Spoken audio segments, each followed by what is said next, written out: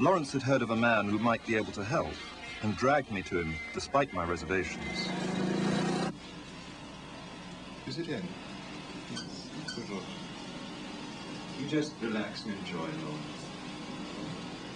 He uses acupuncture needles in the traditional points, but with a twist.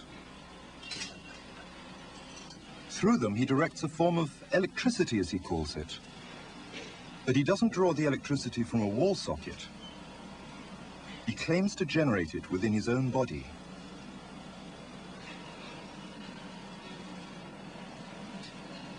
It was nothing like any acupuncture I'd ever had. I was getting really powerful electric shocks and couldn't control my movements at all.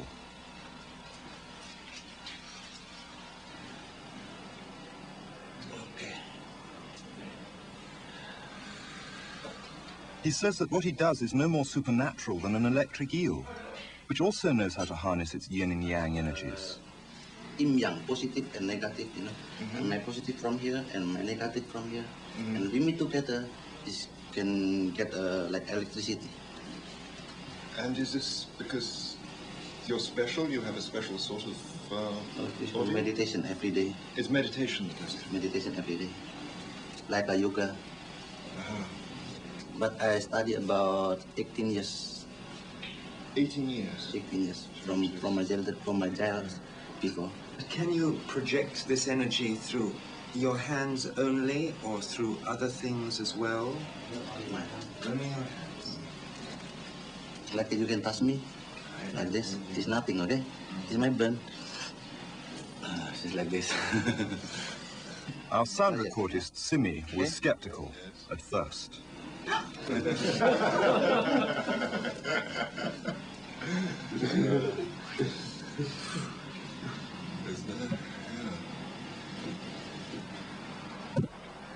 Later, he told us that anybody could learn this.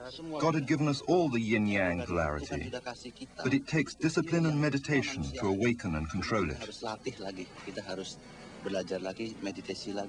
And you must be very aware of your emotions. This energy can be dangerous. It can kill as well as heal. Then he asked for our newspaper.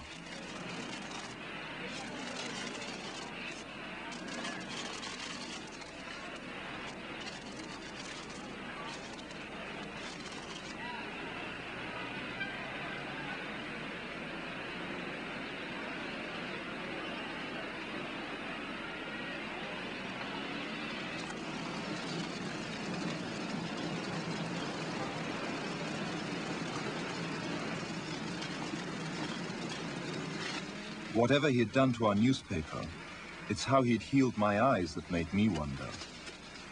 What do these people living in the shadows of the volcanoes still know that we of the West have forgotten?